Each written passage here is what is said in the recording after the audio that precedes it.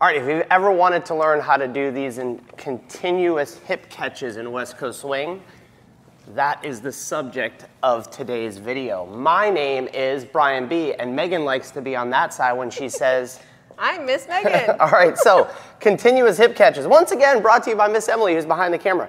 So I have to know a roll in, roll out, right? I need to be able to do a roll in, connect, and roll out. That's step number one. Then I have to do a roll in, roll out with a rock and go.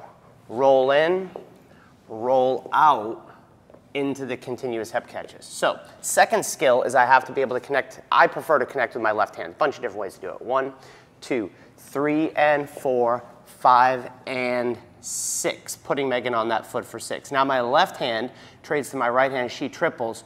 Triple forward. We're going to do it again. Triple forward. One more time, but this time I'm a roller in front of me. Triple step and anchor step. So there's a couple things that, let me talk about me first, and then Megan will talk about what she does. So we have 1, 2, 3, and 4, 5, and 6, right? Now I'm going to trade to my right hand. I'm going to bring her forward.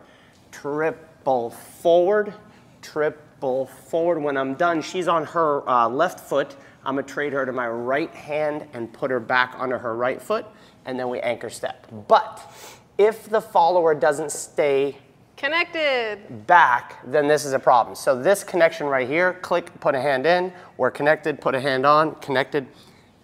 Even though she's coming forward, that's the same type of feeling. Even though she's stepping forward, she's still connected away. 1, 2, 3, and 4, 5, and even though she steps on 6, she doesn't empty that connection out. She still gives me something in my hand. 7, and she's forward, but there's still a little weight in my hand. One more time. Now when I'm done, I want to feed her triple, and I'm trying to land that step to the back and left. That tells her she's done, and then we anchor step. So can you talk about that connection that you do, because I don't know what happens. So we have 1, 2, 3, and 4, 5, and 6. So when we're here on and, I'm definitely solidly back in this. When they take us onto our other foot, I'm just making sure that I'm a little bit split weight. Me too, actually, for that matter. There's still some pressure in my left foot. Triple step. And that's how I'm staying connected back in this hand. I've got weight in both feet. And me too. I've still got maybe 25% of my weight in my right foot. Triple step, same thing again. There's still pressure there, right? So I can feed her onto both feet. When I'm done, triple center to that foot and anchor step. All right, as we finish the video, Miss Emily says, that's not the way I do it. So Megan's gonna come out here and we're gonna see how Emily does this move. Both ways work. All right, let's see it. Typically, Megan and I teach it this way with a pop out rather than a rock and go.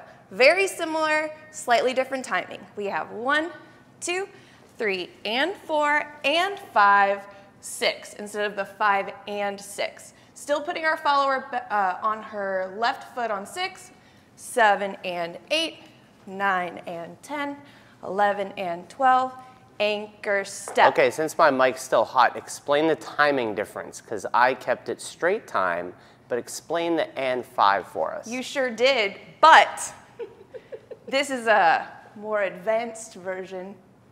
Maybe not really, but there's an acceleration into that pop out. We have 1, 2, 3, and 4. From here, I'm accelerating into the catch, and 5, and then putting her on her foot on 6. And everything else is the same. Everything else is the same. How do you know if you're just doing one hip catch or continuous? That is the question.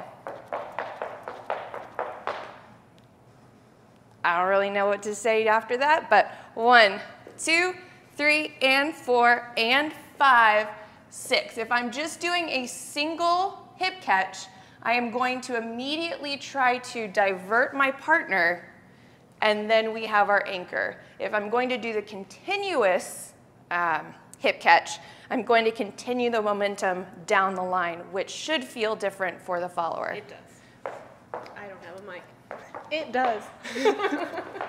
So if we did it one more time, the continuous, and then we'll do just the single. We have 1, 2, 3, and 4, and 5, 6, 7, and 8, 9 and 10, 11 and 12, anchor step. Just the single, we have 1, 2, 3 and 4 and 5, 6. We immediately change that energy between us, and then we have our stationary one. All right, segueing off the and 5 pop out, because I do that, Miss Emily.